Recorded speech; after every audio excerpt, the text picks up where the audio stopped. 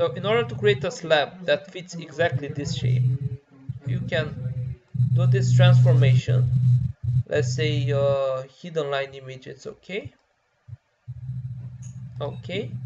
And what the program creates is a replica in 2D. So this is a copy with only 2D elements. With this copy, I can do a lot of clearing. For instance, I do this. Okay, I'll copy it. Just a second.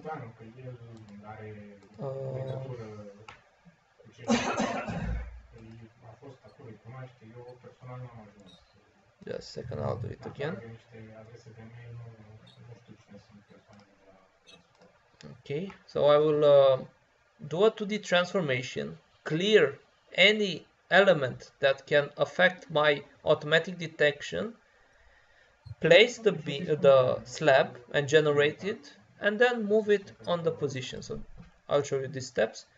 So this is the 2D example, the 3D model. I just create a hidden model. This is 2D. I do a copy of it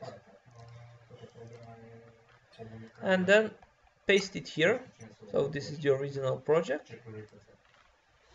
and I hold here, select here, and hit delete.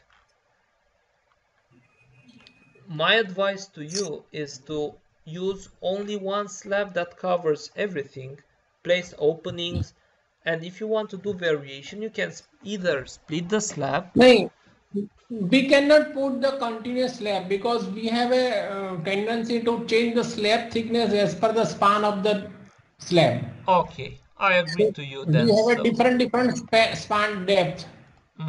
Okay, so in that situation, it's still my advice. So we can paste like this. So I paste and I decide which lines are relevant and which are not.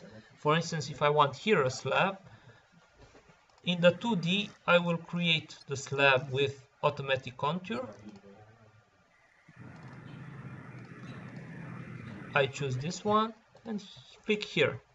And this is the slab I need at a certain but if suppose yes, I have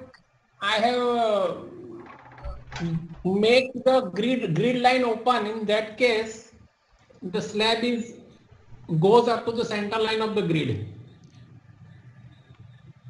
Now you put in the second bay. Try to put the slab in the second bay. To put the slab in which? Another bay. Another bay. Tell me exactly in which.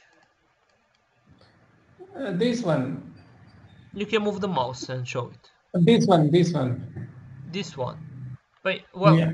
I have this opening, so I just double right click, use it here, and then move it. Or I don't understand actually the problem, because if I click here, it works. Okay. So if the grid annoys you, you just close the grid until you get the correct contour, or 2D replica, clean a bit, and okay. So for this type of detailing, you will not use the span reinforcement. I recommend that you create some sections and do it exactly like a grid and just place it. If you still have problems, we can discuss, but rather try to exercise. I'll give you the movies, and we'll meet when you have something more substantial to talk. Okay. If in the meantime small things appear, just email me and I'll send you the answers. Okay. If you find out the solution for the continuous